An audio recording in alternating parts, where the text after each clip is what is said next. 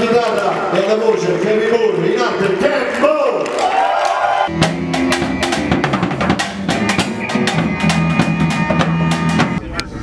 Valence TGV, Avignon TGV et Marseille-Saint-Charles.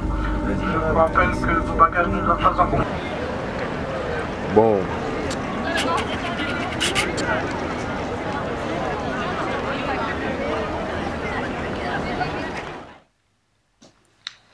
Yo, what's up? It's Mike Hicks, somewhere in Spain. Somewhere. And I've had some questions about touring. And I'm bored. So I figured I'd answer some questions. So here we go.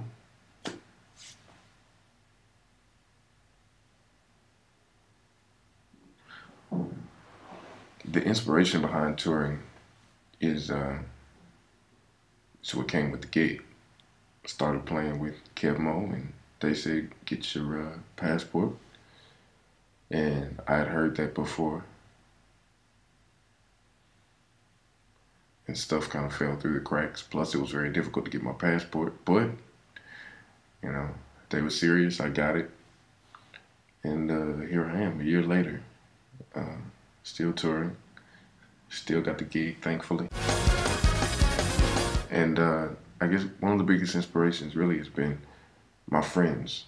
I might mess around and run into somebody. For instance, I ended up seeing Dewan Hill.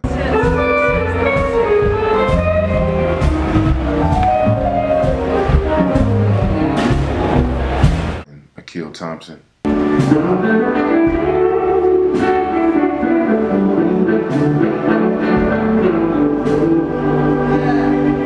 In Australia, and we live in the same city, and I hardly ever see them. So that aspect of touring is cool. And am I glad that I took the gig? Yeah. No complaints at all. How do I memorize the songs? It's just part of who I am as a musician. My chart reading game is still being developed and under construction. Thank you, Maestro. Thank you. No. 2, 3, 4. That's when we have the new list. It's a blues. Is this a blues from E flat? We also play this stuff night after night, and we rehearse it rather diligently. So you prepare for the rehearsals, and then the rehearsals prepare you for the tours, and it kind of just becomes a part of you, you know. Do I get tired of doing the same music? Yes. Some songs I enjoy doing night after night. Other songs, I was tired of them a long time ago. But, dang, the phone's ringing. I gotta get the phone. I'll be back. Hello? Yes. What is that? They're talking in Spanish. I don't know what they're saying. That was somebody calling me, saying something in Spanish. I don't even know what they just said. They just said, I said, hello, Maggie? Yeah. Something. I don't know what's happening. Nobody ever calls my room. You saw it first. I don't even know where I was. Dang, this is them calling me again. Hold on. Hello? The airport? The telephone?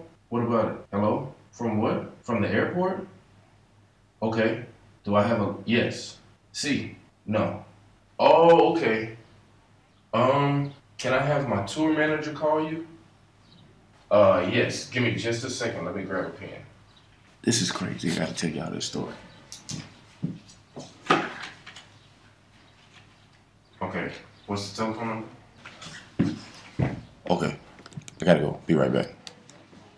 Okay, I'm back. So what happened was, the other day, we flew into an airport in Spain, and one of our guitars didn't show up. It was checked under my name, and so they just called my room to say that they got it in like 2 days later or whatever else. So that's what just happened. It's real random, but stuff like that happens. Oh yeah, do I get tired of doing the same music? Yes. Some songs I love and I don't get tired of.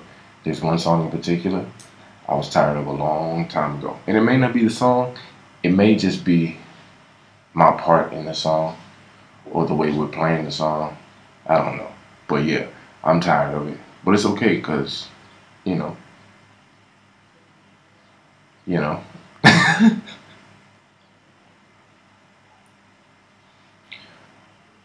Do I ever get asked to sign autographs? Yes. How often? Just about every night or after every show, depending on, what happens afterwards. If we leave immediately, or if we don't come out amongst the crowds of people, then no. But chances are, after we finish playing, if we walk out and there are people around, then we're signing autographs. And it is what it is, I guess. Part of that too goes hand in hand with the way that Kev presents us. Everybody gets an opportunity to solo. Everybody gets an opportunity to have some shine. So everybody looks like an artist. So, Kev makes us bigger than what we are. Or as he would probably say, he just allows us to be the most us that we can be. How has the culture impacted me as a musician? We don't really get too much of the culture. We're in and out of most places that we go. Like when we were in Paris for less than 24 hours. We got there, checked into the hotel room, put our stuff in the room, and went straight to sound check. And we were there until after the gig, and then we had to leave the next morning at 5 o'clock. So, it's hard to be impacted by the culture because you don't really see too much of the culture. But what happens is the little bit of the culture that you do see impacts you as a person, and then the person that I am impacts the music that I do, if that makes any sense. Is the feeling on stage different from when I'm with my band? Absolutely. It's completely different. I don't get tired when we play a show. The pressure's not on me. The pressure's really on Kev. And it's not as personal for me. And I go a lot harder with the Funk Punks.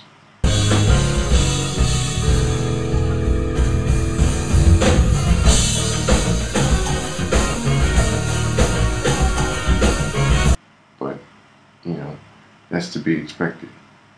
So it's definitely a different feeling. But it's a good place to be in because I can listen.